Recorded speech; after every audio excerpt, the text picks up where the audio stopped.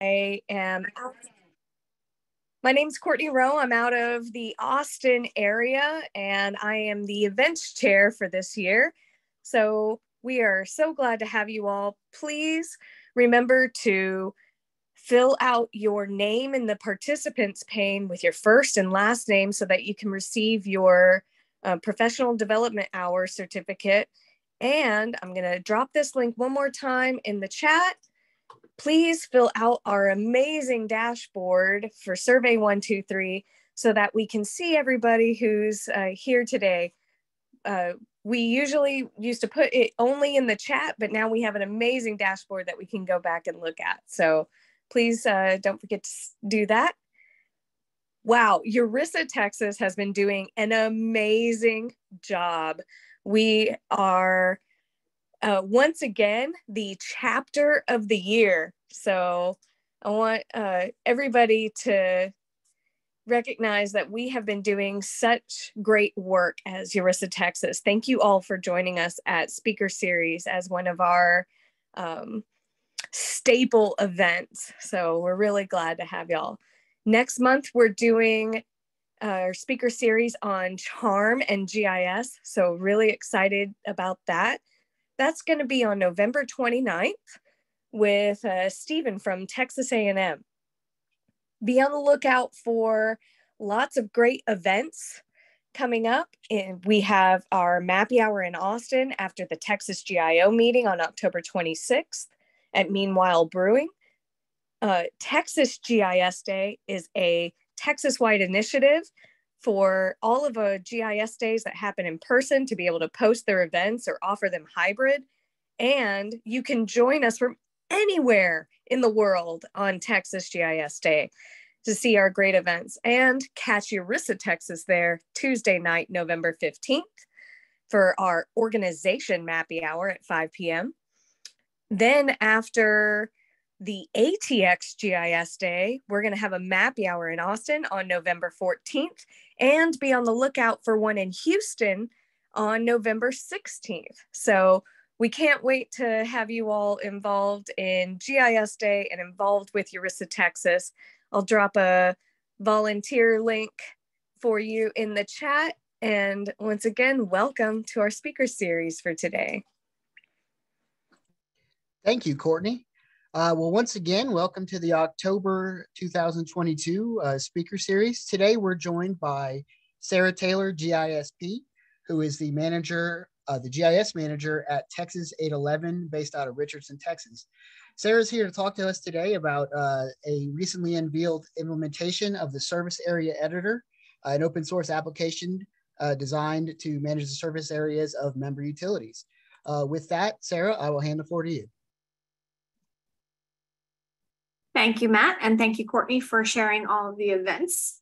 It's great to see all of our attendees here today. I will turn on my camera momentarily just to say hi to everybody. I will not keep it on during the presentation just for internet capabilities, but thank you everybody for attending. Again, as Matt said, I am Sarah Taylor. I'm the GIS manager with Texas811, and I'm here to show you our service area editor. So thank you all for coming. So a little bit about me. I know Matt did a quick introduction. I am also the treasurer for Eurissa, Texas, and the past president for the Mid-Atlantic chapter of Eurissa, serving as kind of a dual role there.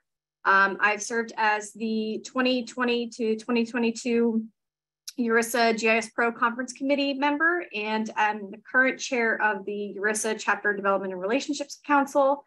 I received my GISP in 2010. And I hold a Bachelor of Science from Rutgers University in New Jersey and an additional post-bac in GIS from Penn State. So a little bit about Texas811. Our mission is to facilitate damage prevention, promote public safety, and protect the environment through stakeholder education and communication. So what does that actually mean? Texas811 serves as the notification center for the call before you dig system out of the state of Texas. So the 811 system is a national mandate that is implemented state by state, kind of similar to how the 911 system works, but we're focused on safety in digging and utilities. So we serve as the notification center for that. We don't do any of the locating. We're not actually in the field. We just basically receive the data, process it, and send out notifications. We were founded in 1984, and we are a nonprofit and the largest one-call notification center in the country, mostly because we're in the, one of the largest states, and we have more than 2,000 members. So we're also part of an existing partnership. So we are one of 11 states that are part of the Progressive Partnering Network. Here in Texas, we also serve as the vendor for South Dakota and West Virginia, as well as all the states that are shown here on the map are partners with us. So what is a ticket in terms of the 811 system?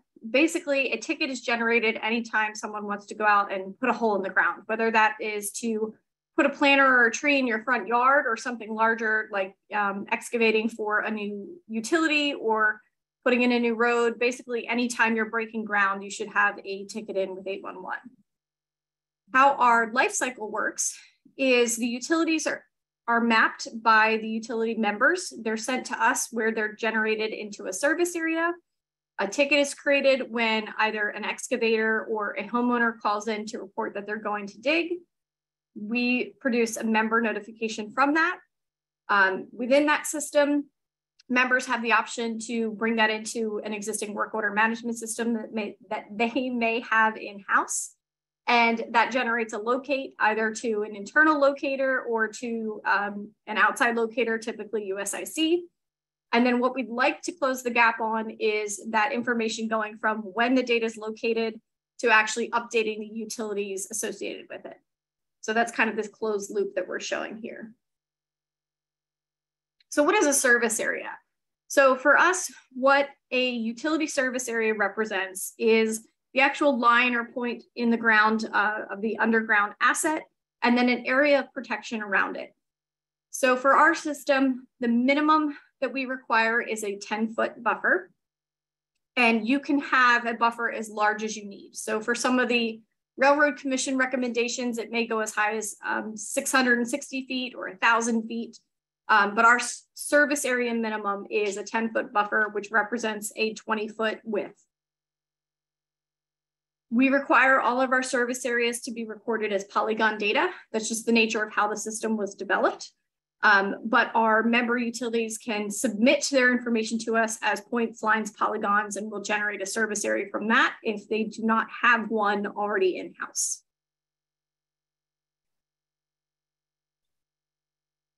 So what's our current process for receiving utility information?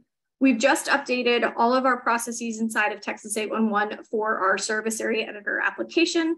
So our current process is to have members submit their updates directly through the online application, so directly through service area editor.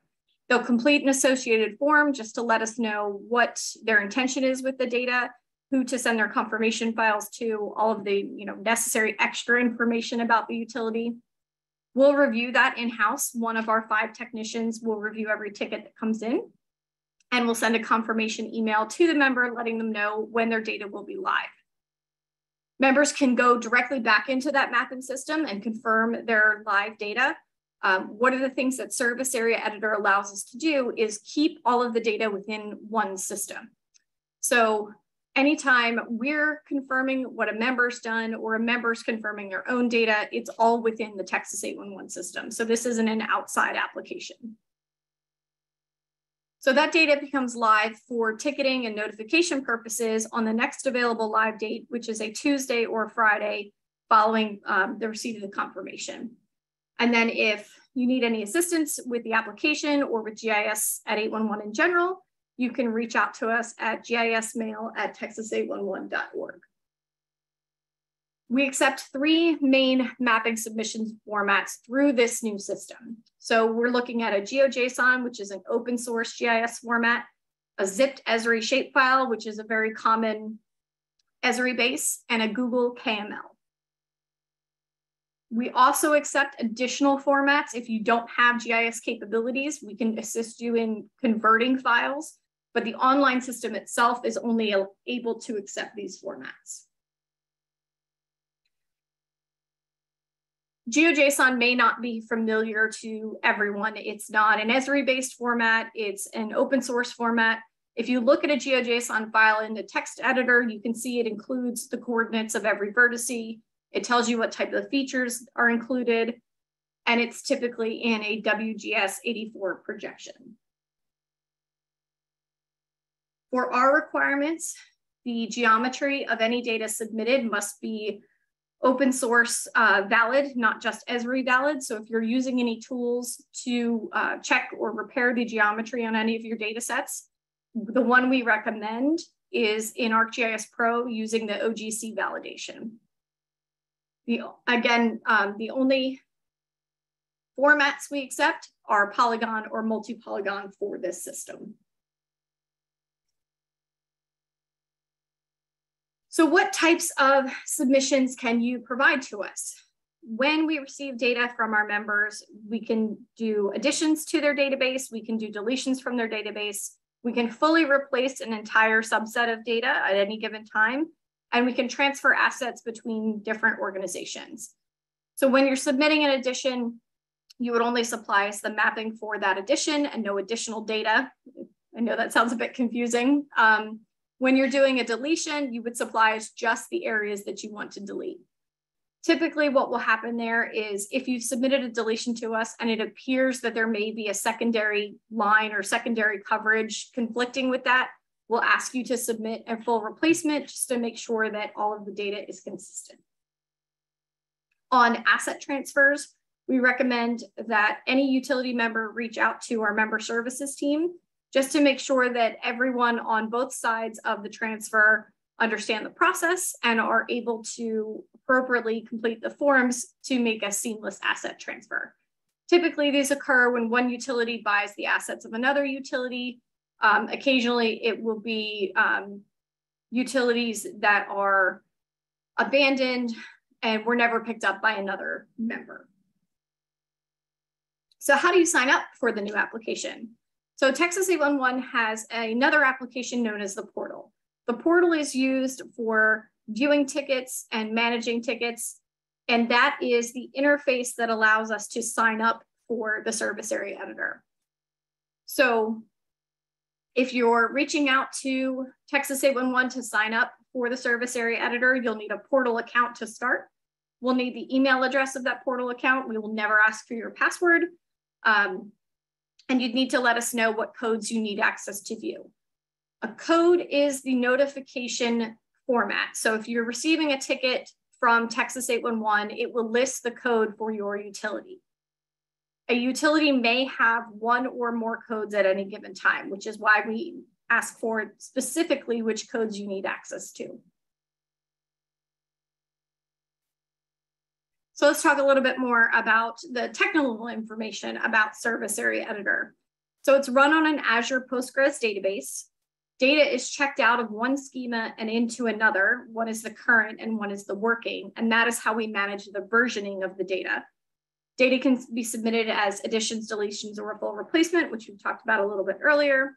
The system itself checks the submitted data for geometry errors and extra information such as Z or M values. So we do not store measured values or elevation values in this particular system. The system subdivides the data to break up larger features into polygons that are less than 256 vertices. The reason we do that is for a display and data pull ease of use. So you could have a member service area where they have lines running throughout their entire city that may all interconnect and become one large polygon. We'll divide that up into much smaller pieces to allow it to come through. There are currently just over 2 million records in our system for the state of Texas. So what does the service area editor look like? You'll come into the application via a UI link that gets sent specifically to you. You'll click on Service Area Editor here on the left. It will immediately display the map, in this case for Texas, and allow you to come through the system.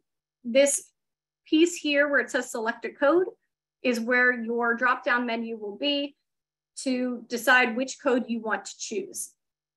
The important thing here is that each code is tied to a specific user. So what that means is I may have 7 codes that I can access, and my team member may have 15 codes that are accessible to them.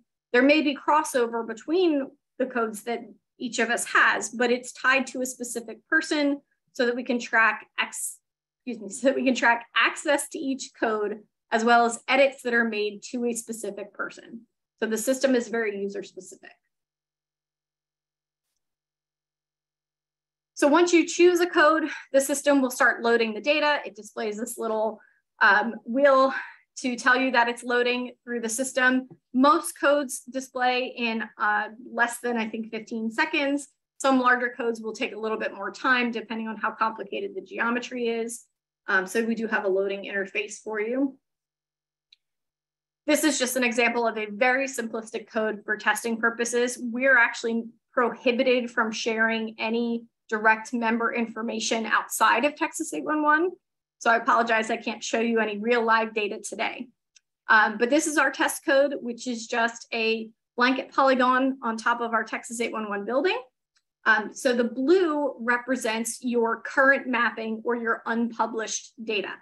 This is where you will see any edits that you've generated or that anyone else has generated, and represents what will go live on the next available live date. If you click on the Show Published button, it will turn on the published service areas, which are the data that is current for ticketing purposes. So in this case, they're exactly the same. So you can see it turned kind of a gold color. But in some cases, you'll see differences between what's current and what's published, meaning that you've had some edits. If you have edits that are unpublished, they will still show up in blue. If you have deletions in your data, they will show up as a transparent yellow and you won't see the blue underneath. So what are all of our map navigation tools that we have available within the system? Along the toolbar in the top right hand of the screen, you can zoom in or zoom out by scrolling up or down on your mouse, or you can go left or right on this blue dot in our zoom window. The zoom controls are open layers defined zooms. So you'll notice on the map that we don't have a north arrow or a scale bar. It's not intended for that purpose. To pan the map, you can select the hand tool and click and drag anywhere in the map. To zoom to extents, you can click the arrows tool, and that will zoom to the extent of any data that's live in the map. So the example I'll give is if you're just showing your current data, it will zoom to the extent of your current data. If you're showing the current and the published, it will zoom to the extent of both. You can also view alternate base map layers by selecting the map layers tool. Our primary base maps inside this application are Bing. So we have the Bing roads, Bing labeled aerials, and Bing aerials with no labels at all. We also have the Texas811 parcel base and the TNRIS WMS parcel base. The reason that we have both sets of parcels data is we may have updates to the parcels that are not yet available in TNRIS or vice versa, depending on where they occur in the state. Texas811 does maintain parcel data in our primary areas. So in your heavy metropolitan areas, we update our parcels on an annual basis. In rural areas, we may not update them quite as often. So we do give you the option to see both. And then we have the county boundaries. The circle at the end of the toolbar, will refresh the map at any point. And it's not really a necessary tool, but it's something that is included in nearly every web GIS application. We also give you the option to measure on the map. And the caveat I always give to measuring on the map is this is a web-based GIS application. So be very cautious of the measurements that you're getting. These are not ground truth measurements or anything like that. They are estimates. But you can select the triangle on the map to measure, and then you can choose a measurement format of line, point, or polygon. In the line example here, you can see the black hashed line at the top of the polygon showing the measurement in miles, feet, and yards. In the polygon example, it goes all the way around the area that we've chosen and shows the area additionally in acres and miles squared. And then the circle example shows the same coordinates just on a circular radius. So what can you do to get a copy of your data while you're in Service Area Editor? So to get a copy of the currently submitted edits, you'll select the little cloud arrow button to download a copy of either your current service area or your published service area. Both of these will download as a GeoJSON format currently. We are in the process of unveiling the option to be able to download as a shapefile as well. But again, the current is what represents your edited data, and the published represents your data that is live for ticketing. Each data that downloads has a specific file format name so that you can tell which of these you've actually downloaded. So how do we edit in this system? In order to have editing capabilities, you'll need to reach out to the Texas811 GIS team to schedule an actual editor training. The reason we do that is we want to validate who has access to the system for editing purposes, make sure that they have some level of GIS understanding, let them know how the system works, make sure they're aware of all of our internal procedures, just so that there isn't anyone going in and editing things that are not possible. So if you click edit, that will start your edit session. You can click to show the published if you prefer, but you don't necessarily have to for editing purposes. So in this example, we started an edit session. You can see that it's recorded on the left here, the name of the code that we're editing. It's assigned a GUID ID number to the editing session. All of those are unique so that we can track all of the edit session activity. And it's transitioned to an editing state, what timestamp that occurred, and then who did that. In this example, it's just a test user, but this would have your login information recorded. So what are your editing tools that are available to you? You can make an addition by selecting the Draw Addition tool. You can make a deletion by selecting the Draw Deletion tool. Both of those tools have the ability to add or delete in a point, line, or polygon format. So I know I talked a little bit about earlier how we only we only accept data in polygon format. The system allows you to draw in point and line format, and it will generate an automated buffer. So it will automatically convert that to a polygon format. So we'll show you what that looks like.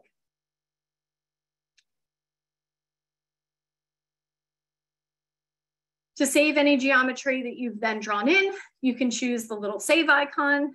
And if you want to clear any geometry that you have not previously saved, you can clear unsaved geometry.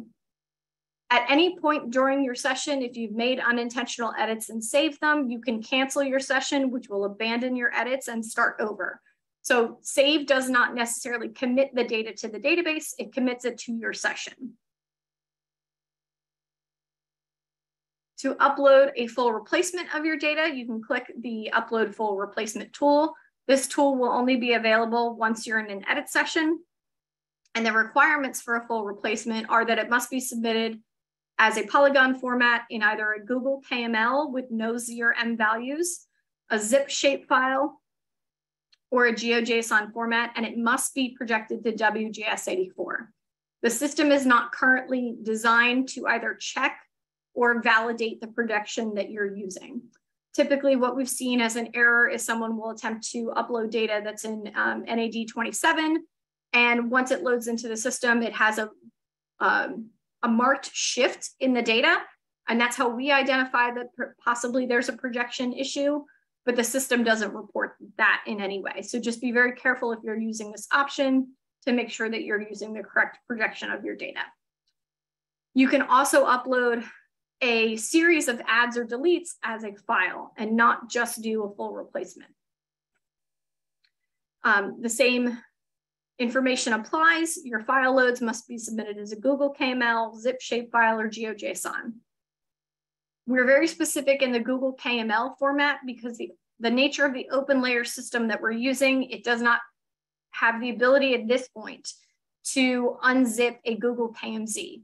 So in Google Earth terms, a KMZ is just a zipped version of KML, and at this point, it can only read the KML file type.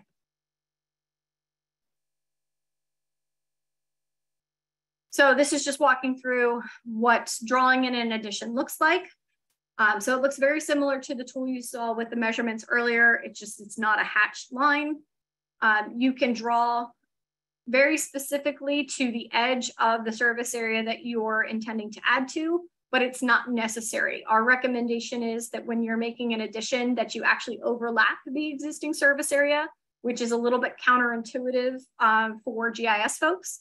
But what that allows the system to do is merge that data together to make sure we don't have any individual slivers between an area in an addition and the existing service area.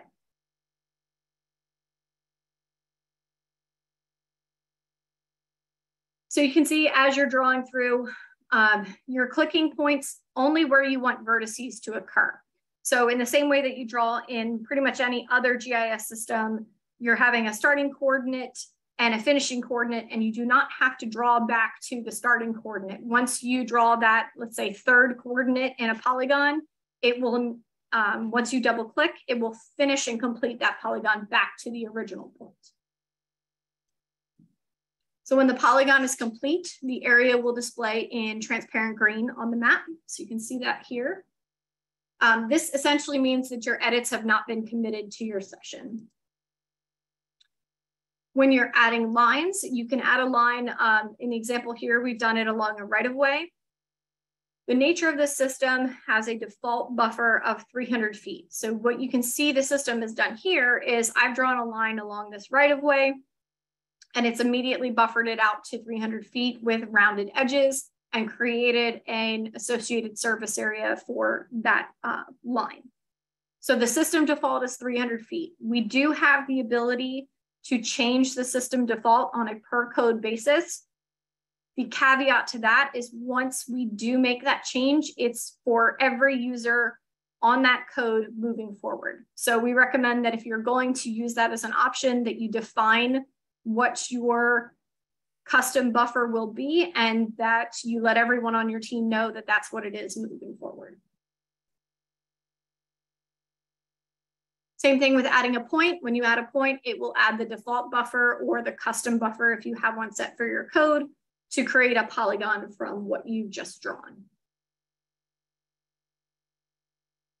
Deleting polygons is a little bit different where when you're deleting something, we do ask that you go in a little bit of an overlap just to make sure that you're catching all of the individual vertices or radii that are on any particular feature. So in the example here, I'm trying to trim off this buffer along Broadmoor Drive just to clean up the edging on this service area. So I've drawn along the right-of-way where I want the cut to actually occur and included slightly outside the service area itself where I want the deletion to occur. When the polygon is complete for a deletion, it will change to a transparent red on the map. And that is so you can track as you're going through your session where you have green additions or red deletions. Same thing applies when you're deleting a line. Any line that you draw will be immediately buffered out. One of the things that you can see on this map here is that I've tried to delete the exact same line that I drew before in terms of the right-of-way, but there are tiny blue slivers on the bottom along Stoneborough Lane, which is why we don't recommend doing deletions in this format unless it is entirely disconnected from the rest of your service area. Once you save this and it actually pushes the deletion through, it will no longer show that area in blue and you can identify any slivers that are left behind. Same thing here with the point buffer. I've tried to select the exact same point that I selected on my addition. Based on this view, you can't really tell if I have or haven't, but once I save these edits, we would be able to see if there were any slivers left behind, and then we could continue editing after we've saved as necessary. So once you're ready to save the edits that you've done in your session, you can click on the save icon to save your drawn geometries. You can click on clear unsaved geometry if you don't want to commit those to your session. You can use the note tool on the left-hand panel to include any pertinent information. Your notes are tied to your session, and users can only view their individual session information from a viewing perspective. If you want to have someone else in your company have access to the notes and or session history from other users, that's something you should reach out to the Texas811 GIS team to configure. That's not available by default. Once you click submit, you've submitted your edits to the GIS department for review and closed your session. Once you hit submit, you will not be able to go back to an editing state without reaching out to the Texas811 GIS team. The other important thing here that I failed to mention earlier is that once a code has started an edit session, it is locked. So no one else either at that company and no one else in Texas811 can then edit that code because it's in a locked state. It's been essentially checked out as a version. Once the submission occurs and the approval occurs, it gets checked back in as a completed, updated version. So if for some reason you were to submit your data, realize you made a mistake, you can reach out to the Texas811 team to either override that or reject the session. The note here is to just please remember to complete your member mapping submission form once you submit your data. You will receive an email to your portal email address that lets you know that your session has been submitted and to provide a link to that form as well. So if you're doing a full replacement, you would again start an editing session in the same way that you would in any other scenario, but you would select the upload a full replacement tool. A full replacement replaces the entire data set for that code. So if you've got, in this example, I've got 2 features in this code, I would be replacing both of those features with whatever data I upload. So in some cases, you may have a code that is 5,000 or 10,000 features. Full replacement is meant to update your entire code where you may have a series of adds and deletes kind of all over your service area because you've refined your mapping or cleaned up your buffers, or maybe changed your buffer value across the board. When you submit when you start a full replacement, it will confirm that you understand what it's doing and that you know you're doing a full replacement. And these processes may take a little bit more time depending on the volume of your code.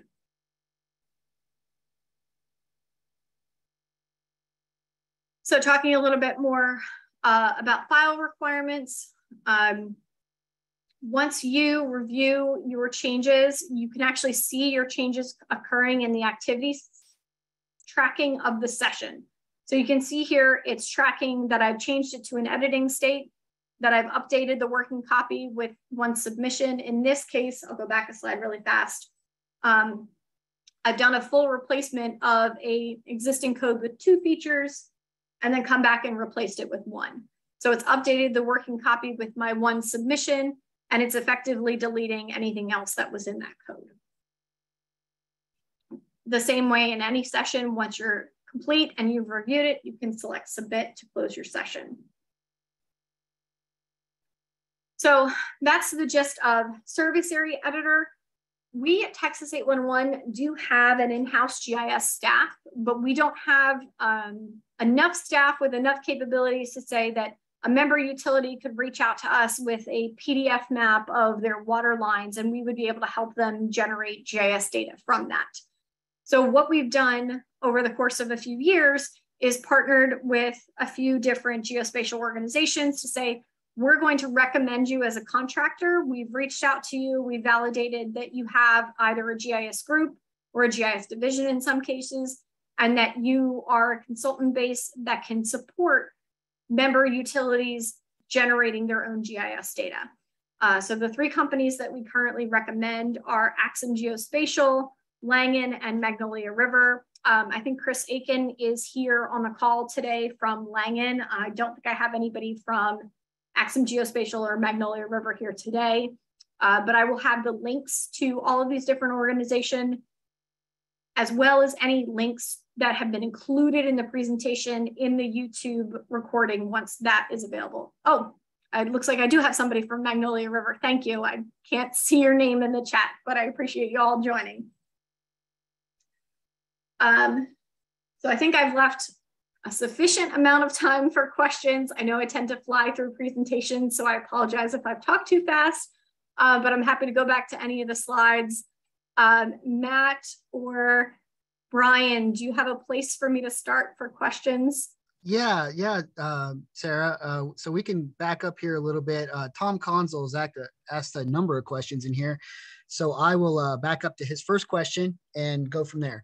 Okay. So Tom's first question is the submission process and mapping application fully secured? Fully secure in what term? It's you can't log into the application and you can't see anything without a linked portal account with a username and password. It's not an encrypted application. If that's what you're asking, I'm not really sure. Tom, if you want to unmute and expand upon that, feel free to.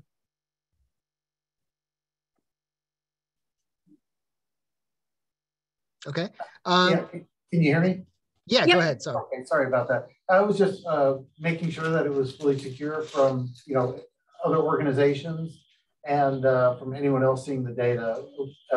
We just want to make sure that our data is secure. That's all. Yeah, so because of the nature of how Texas 811 is set up under the state law, we're not permitted to share your mapping with any other organization. So that's why everything is tied to a specific user. We validate that the user has a valid email address within that company's domain. And then if you are using a consultant to manage your GIS data, you actually have to submit a letter to us letting us know that you're authorizing that consultant to have access to your data. All right, thank you. All right.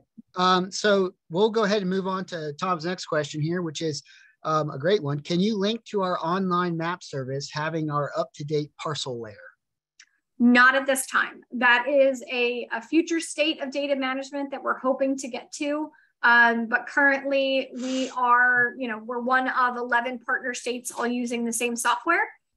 So as those states get that similar request from their members, at some future state, we should be able to use some kind of API scenario, but not currently. All right. So one more here from Tom. Does the buffer symbolize the area in which the work requests and or locates will be performed? That is a great question, Tom. And I actually deleted some slides about that, so I wish I hadn't, but the buffer in this system refers to the buffer around the utility. So there is a buffer on the other side of the system when you talk about the work area or the area where excavation is occurring. There is a blanket 150-foot buffer on that at all times. So where that 150-foot buffer intersects your service area buffer is actually where a notification or a ticket will occur. But that's a great question. Okay. So D White asks, why is your default 300 foot on the buffer when the standard for submission is 10 to 20 foot? That's another great question. So our default is 300 feet because it is based on the understanding that not everyone's GIS data is accurate. We only recommend that you go down to the minimum of a 10-foot buffer if you have survey grade accuracy on your GIS data. Effectively, what happens as you reduce the buffer is you receive less and less notifications. So if you're not entirely confident in the location of your utilities themselves, you may not receive a notification where you would have wanted one, if that makes sense. So we're dealing with some utilities who have aging systems, 50-year-old water lines that they don't necessarily know where they are. So they may have a blanket coverage of 300 feet on every right-of-way in their city, or they may just cover their entire city so that they always receive a notification. And then we have utilities that have been accurately and adequately mapped to survey grade GPS accuracy, and then they're comfortable using a 10-foot buffer. All right, makes sense. Yeah, makes a lot of sense. Okay, moving on here, we have a question from Chris Aiken, and he asks, is joining 811 required by all municipal, utility, and campus entities? So there is a yes and a no to that question. It is heavily dependent on what type of utility you operate. So we have Class A facilities that are always required, and then we have Class B facilities that are only required if they operate under certain conditions. So I apologize, I'm not up to date on exactly where that line falls, but generally speaking, if you operate electric, gas, water or sewer, I believe you should be required. If you operate fiber or private utilities, you may not be, but I don't know if I'm saying that accurately. Okay. All right. Addie asks, do you have elevations for the utilities, valves, manholes? We do not. So we do not store any attribute level information about any of your utility data. And we do that from a security perspective.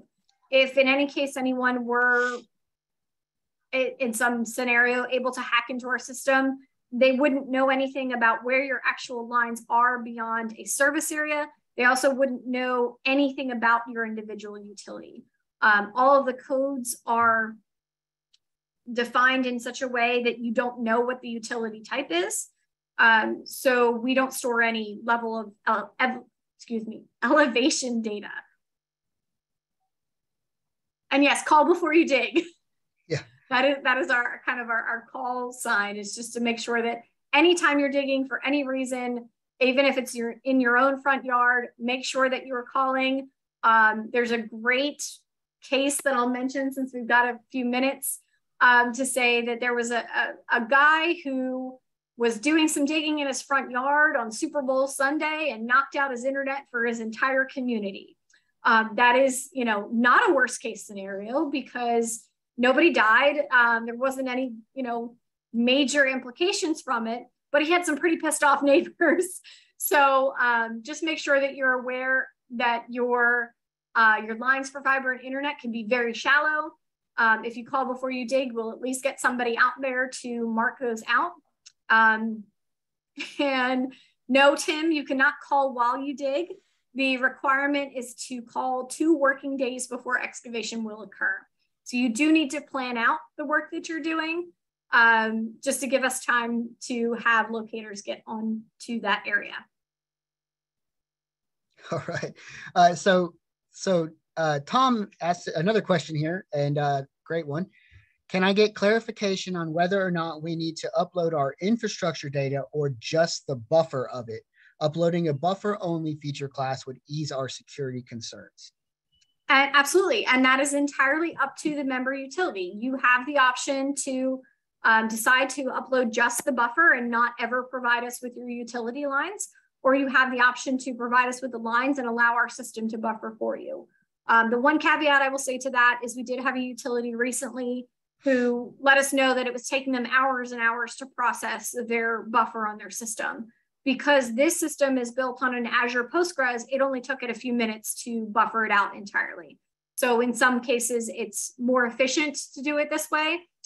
When you submit data through this system as a line file, it doesn't get saved in that way. So you still wouldn't have any security concerns uploading your line files to SAE because it immediately converts it to a polygon and wipes out all of that submission information.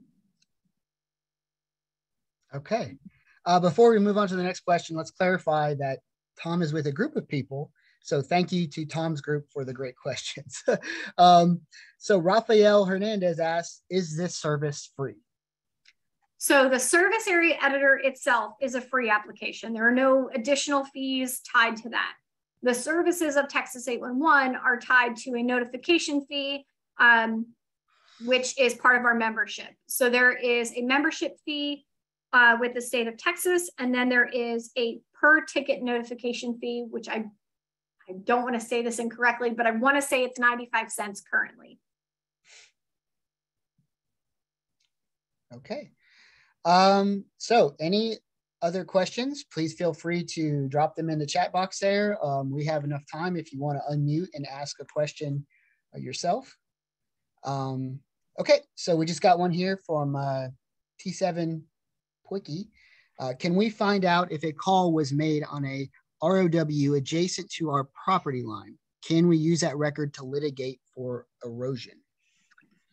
I believe if you wanted to do that, and that is not my side of the house, you would reach out to our member services team and you would ask if they would be able to provide you a copy of a ticket.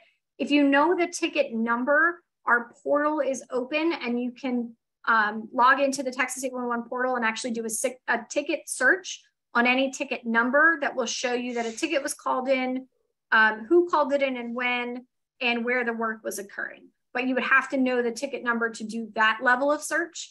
If you're just looking to find out if a ticket was called out in your area, you would probably want to reach out to our team to have them help you with that information. I can't say if it can be used for litigation purposes or not definitively. I know that we have received subpoenas in the past and worked on issues like that.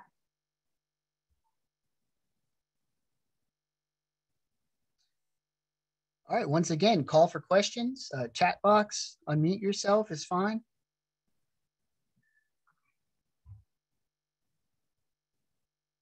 And if you have any questions that you think of after the fact, you can reach out to my team at gismail@texas811.org. You can reach out via our website to get a link to the application, information on how to sign up. The portal sign up is all on our website, and some general information about our GIS team and the work that we do. So thank you, everybody. I appreciate everybody taking their lunch hour to sit with us today. All right. Thank you, Sarah. Well, I guess if there's no further questions, we can go ahead and conclude this episode of the speaker series. And we thank you all for attending.